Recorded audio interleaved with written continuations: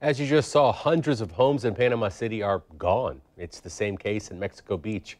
Meteorologist Mark Collins is here with new aerial images from NOAA, giving us some perspective on how different the area looks now. In the aftermath of Hurricane Michael, many of the residents that live along Mexico Beach still have no idea whether or not their home exists because those roads are still closed. NOAA posted today many aerial photos on this online tool that they'll be able to use, and even you too can see the damage in the wake of Hurricane Michael. Let's take a look here. This is Tyndall Air Force Base. You can see the rooftop to that hangar. That was before. After, it's not there any longer. All the debris spills across some of the runways there at that Air Force Base. Further down the coast into Mexico Beach we go. You see what looks like a beautiful white shoreline. You can see the pier there in downtown Mexico Beach. After the storm comes through, everything is wiped out there, and that pier no longer exists.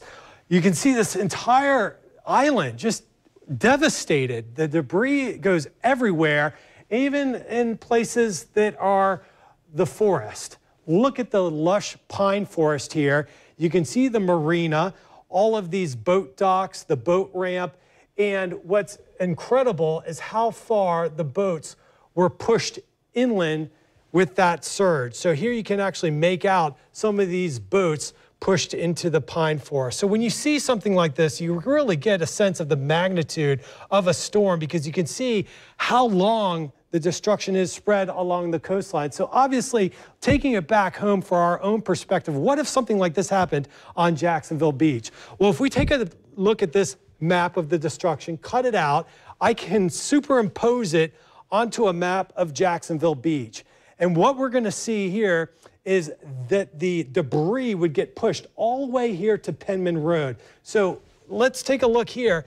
This is what we just saw in Mexico Beach. Put it on top of Jacksonville Beach, and you would have all of the homes along 3rd Street wiped out. You would have the debris field pushed all the way back into Penman Road.